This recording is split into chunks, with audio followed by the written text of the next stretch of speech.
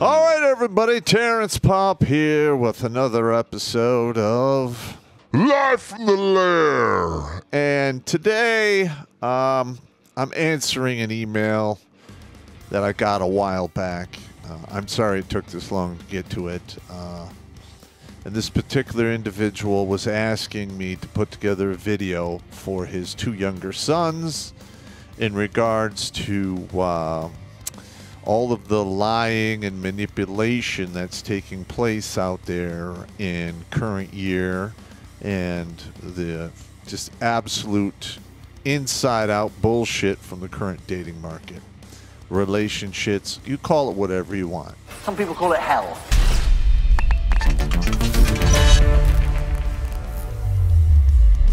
Know anyone who could use a good ass chewing? I could use a good ass kick, and I'll be very honest with you. But what if you could get that message delivered by an authentic drill instructor who spent 33 years in the Army? Ha ha ha! You asked for it. For just $35, you can get a customized knife hand ass chewing for a person of your choice, straight from the Popster. I think you aren't even good enough to whiff the farts from a dog's ass. And monthly supporters of the regiment receive a $10 discount. I am hard, but I am fair. Use the Cash App code on the screen to send your donation along with notes on the person whose ass needs chewing. And the Popster will handle the rest. So, shut the fuck up! If you go back to the Old Testament, even the New Testament, there's all kinds of stories and proverbs in there about women who are really good at lying, stealing, manipulating, and stabbing people in the back. All right. Now, I'm not saying men don't do that as well, because they do. Let's face it, we're evil, hairless monkeys. But I will give basically women credit for being exceptionally good at this and showing up already pre-programmed how to lie and manipulate. Now, I know there's some women out there like, Pop, it's not, all women aren't like that. No, you're right. All is 100%. Most, that's a big number, and that number is between 51% and 99%. Dang, I hate math. So, gentlemen, if you're out there and you're in a relationship and you're still trying to get a feel for what's going on, maybe this list of hints can assist you in calling them liars. Let us begin. Number one on this list. Now, this is just, a little comedic relief here. If her mouth is moving, she's lying. Let's pretend that's not true. Yeah. Now, I know people are like, Pop, that is just so mean. Well, listen, I'm 55 years old, been Dear John twice, divorced once, been through the ringer, and I'm going to be honest, most, if not all of the women I've had to deal with have lied directly to my face at some point or another, including my own mother. All right, number two. Unusual face and body movements. Now, if you're in a relationship with a woman, you're going to understand and you're going to get basically up to speed on her normal behaviors and her facial expressions and what have you. All right, now when you're making these inquiries, asking uncomfortable questions, you're going to see different faces. All right, there's always a tell there. Women, in my opinion, unless they train for it, are terrible poker players. Because, let's face it, if you give enough rope, they hang themselves down the road. I wasn't lying. I never lie. All right, goes pale or blushes. Now, in today's day and age, current year, there's a lot of narcissistic women out there, and no matter what you say to them, you're not going to get that kind of reaction. They're not going to go pale, and they're not going to blush, but there are some women out there who will do that. Not all of them, but you need to get up to speed on, these body movements and tells to make you go, maybe you should inquire more. All right, number four, sorry about that. Changes in breathing. All right. Now, if you ask somebody a shocking question that rattles something inside, you're going to get the because they're preparing to lie or they're dealing with a flood of adrenaline that just went through their system, because there's always that fear of, oh shit, I'm busted. There you go.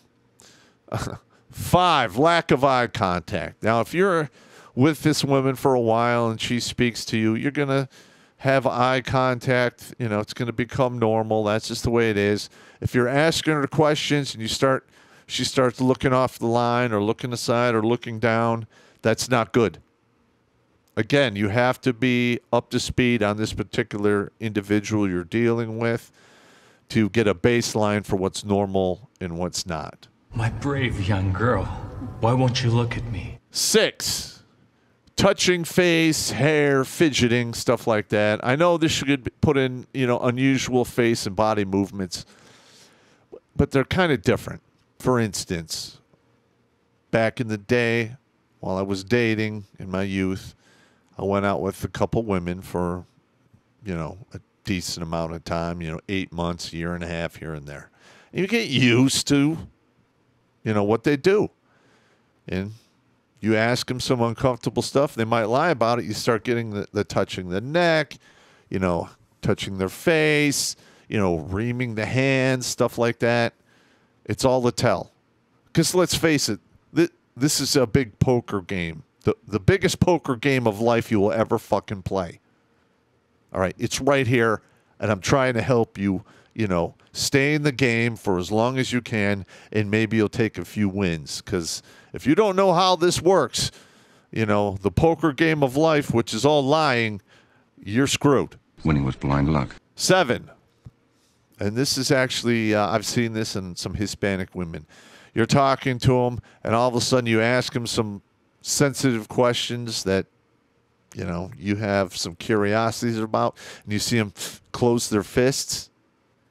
Well, that's basically an emotional response, anger or rage, depending upon where you are on the scale and how bad the lie was and how bad the consequences will be.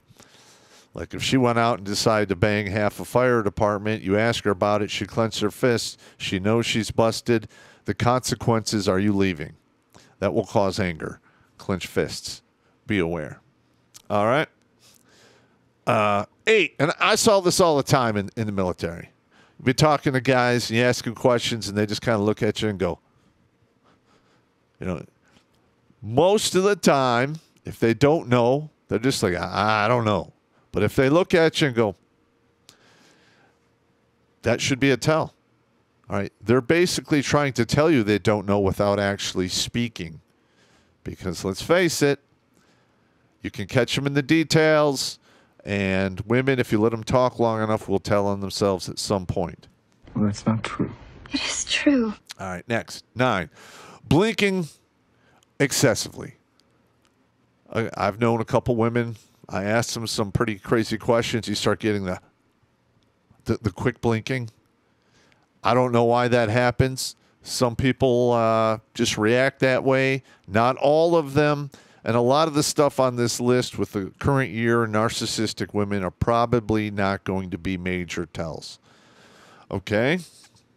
10, just a general unease.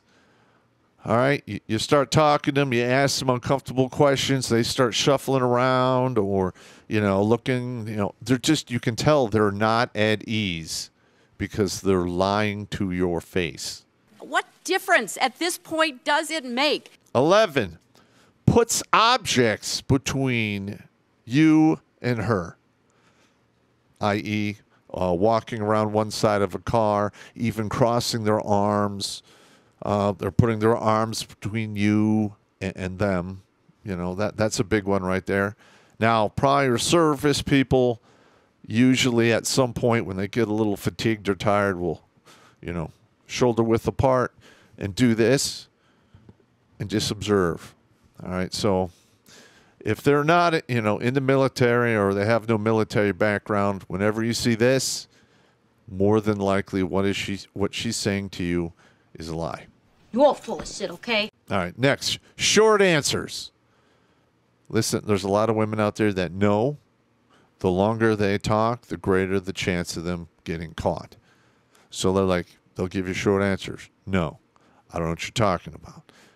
They don't want to elaborate. They don't want to, go too much into the story, because that's where the stories fall apart. We've all watched enough crime novels or shows on TV that came from crime novels. And when the story changes, the details change, more than likely you're dealing with a liar. You're a terrible liar. 13, word stumbles.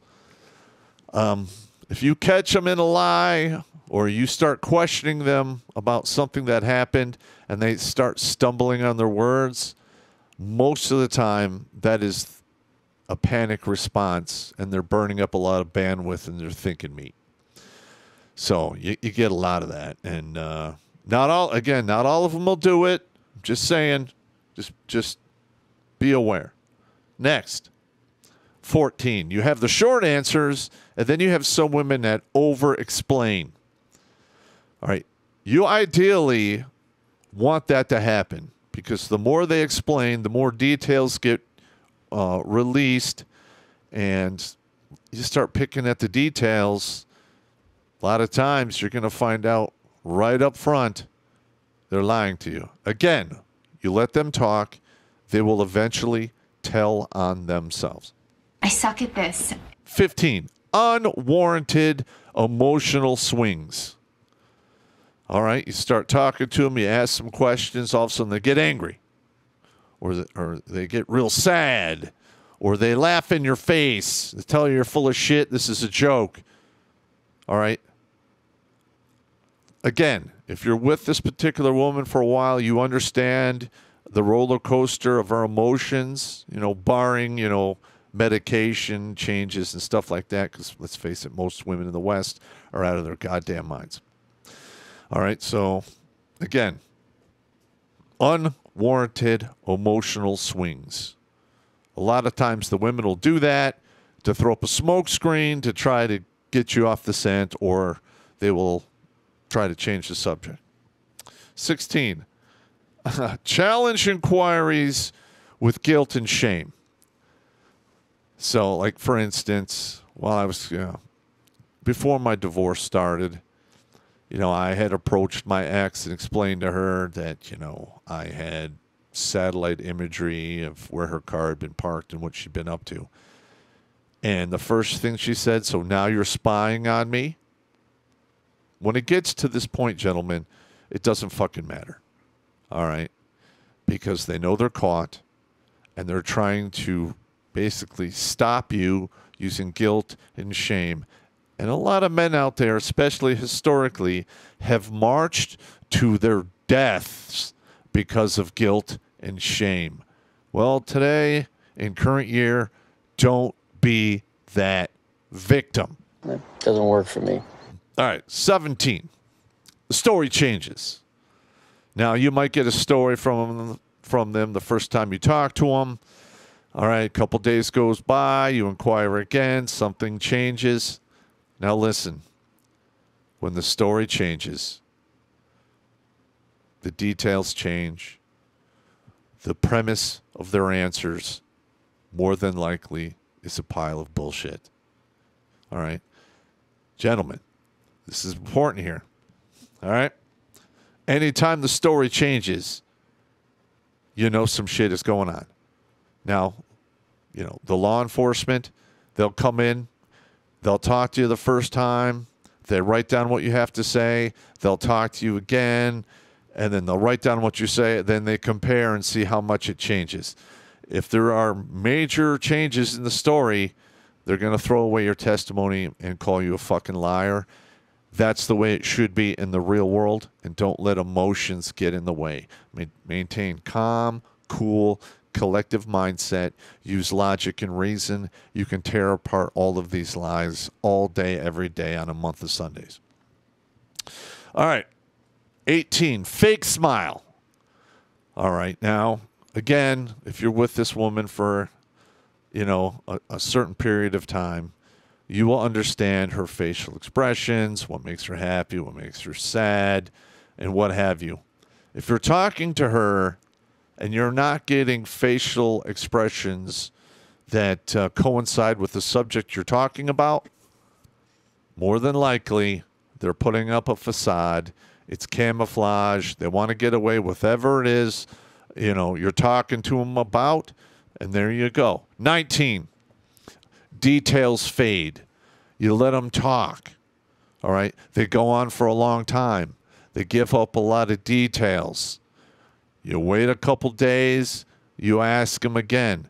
If the details are not there, the story is changing, or the details change, you're being lied to straight up. And finally, 20, fearful look.